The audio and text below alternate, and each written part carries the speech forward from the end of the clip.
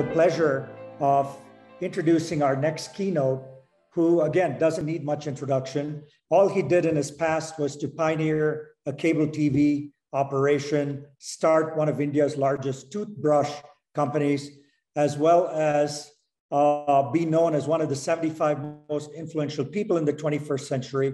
This is what he did in the first innings. In the second innings, he co-founded a global edtech leader, Upgrad, which has impacted over 1 million learners across the world.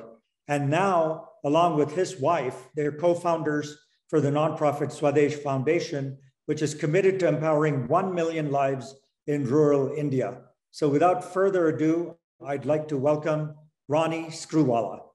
Ronnie, the floor is yours. If you can unmute yourself and turn your video on, we'll be ready to go. Welcome. Good morning, everybody. Good morning. Thank you. Thank you for the introduction. Thank you for having me here.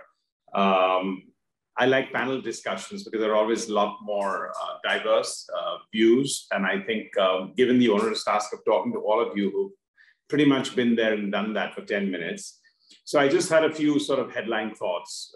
Firstly, thank you for conferring us with an honor at this award ceremony too. But that just brought me to my first thought. When I first sort of got the mail, I just thought, when you're giving back, which in itself is such a personal thing, and is it something that really needs that kind of an award? Is awards even a relevant area when you're giving back and when it's something that's so personal? I think that's just food for thought. I did kind of reconcile to the fact that I think more and more forums like this, and maybe awards like this, and recognition like this, encourage different people at different levels. But it also evangelizes what we all really want to do so that more and more people feel the need to do that. So I just think it's a question of when you're looking to award in an area which is so personal, is that something that needs to be positioned in really the right manner? And I think we have, but I just want to leave that thought with everyone here.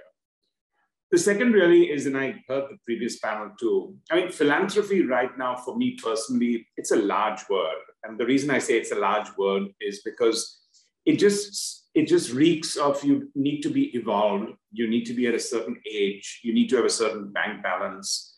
And that kind of eliminates a lot of people thinking, aha, okay, I should put this down of when I'm at this age and I'm at this stage.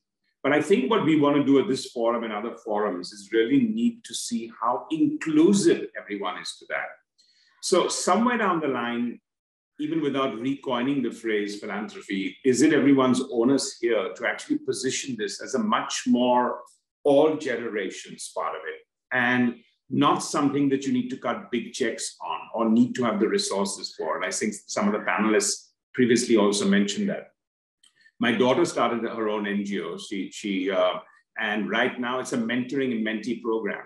There isn't much of a cost, there isn't much of an investment, it's everyone's time. Nobody's donating, her corpus fund is minimum, but the impact that it's having, because there are 700 mentors and 700 mentees, is absolutely incredible.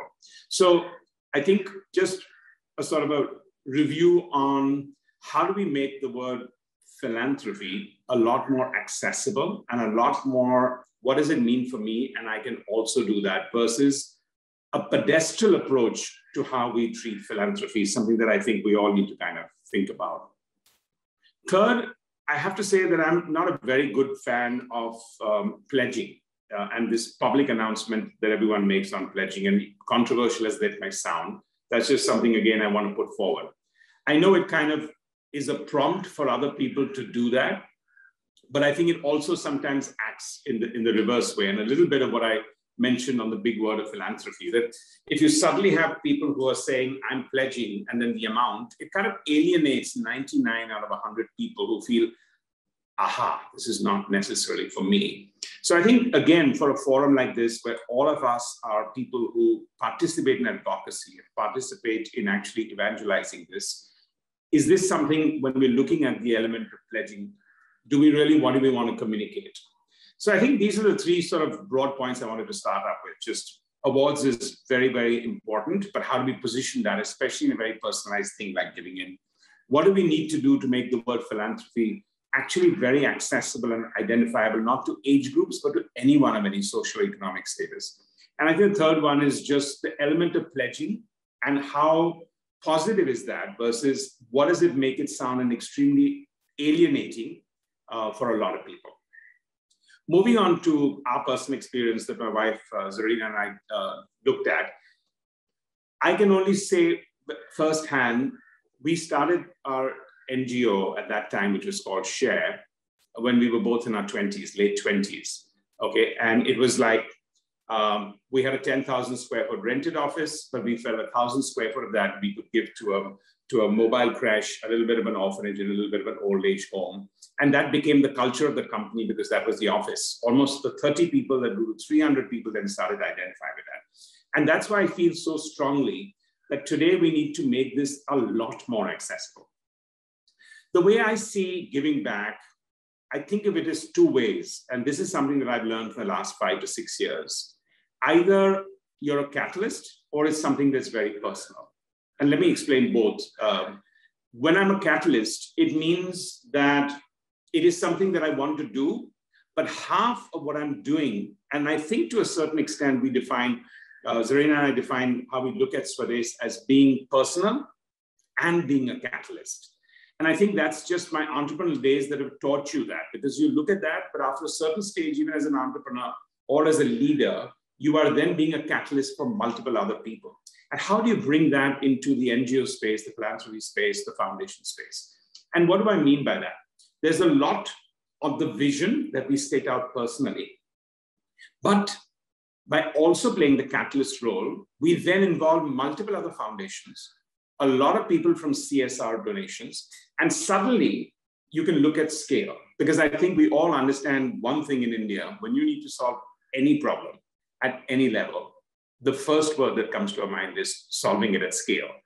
That doesn't mean that you need to be intimidated, and that doesn't mean for many people that says, no, but I'm just doing it in one school or one village or 10 kids. Of course it is. But for all of us, I think it's very, very important that when we are here as leaders, that we look at solving problems at scale. And so I just want to leave that thought with you, that how do we, in everything that we do in our NGO foundation personal, play a dual role of it being personal, your vision, your push, your identification, but also being a catalyst. So lastly, I'd just like to describe in a very brief element the Swades Foundation model. Around 2013, 2014, when both Zari and I were discussing how we can evolve this model to a much more scalable model. We met with tons and tons of NGOs, individuals, etc. And finally, we settled on a model where we felt is something we wanted to do, but we can also evangelize and catalyze that. And I think the summary of that one was, number one, that we wanted a concentric geography where it was all interconnected. So we took 5, 6, and now 7 blocks in a particular state, and the entire geography of 2,200 villages were covered. Second, with a lot of naysayers, we also approached it with the fact that we wanted to impact the entire village in all aspects, from water and sanitation and education and health to livelihood. And we had a lot of naysayers, but I think in the long run, it's paid out, albeit with a lot of learning as we go forward. And the last thing I would like to say here today for all of us, outside of the word of philanthropy, what we want to do with pledging, why is Catalyst as important as personal is finally, as leaders, philanthropy is about outcomes and about impact. And I think if we spend as much time as we do about the giving in measuring the outcome and the impact, because one of the things we learned while we were doing all our research was incredible amount of good work, but we don't review it. And when you don't review it, then you feel, oh, I've been with this school for 20 years. And we're thinking, okay, but after 5 years, then what has been the improvement? By 6th year, maybe you should have exited that school and looked at another school because you've created that impact. So I think very synergistic with the words of philanthropy comes 2 words, which is impact and outcomes, and constant measuring of them. Thanks very much. Thanks for giving me this opportunity. And I look forward to participating for the rest of these sessions.